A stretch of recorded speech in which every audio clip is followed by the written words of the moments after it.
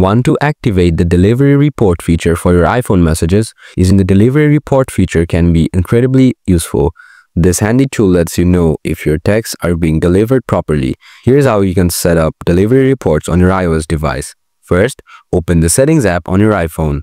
Scroll down, tap Apps. Scroll down and tap on Messages. Look for the Send Read Receipts option. Toggle the switch to the on position to enable read receipts for iMessage. This allows the sender to see if you have read their message. Also, ensure that you are activated by the iMessage on your iPhone, as well as after that, open Message on iPhone. Select the person that you want to know the delivery report. Tap the profile picture. Also ensure Send Read Receipt enabled from as well. Important notes: read receipts only apply to conversations with other iMessage users.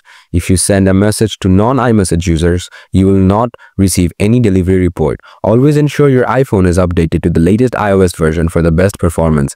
So, that's how you can easily activate delivery reports on your iPhone and stay informed about your message delivery status. If you still have questions regarding this topic, feel free to ask them in the comment section. Thanks for watching.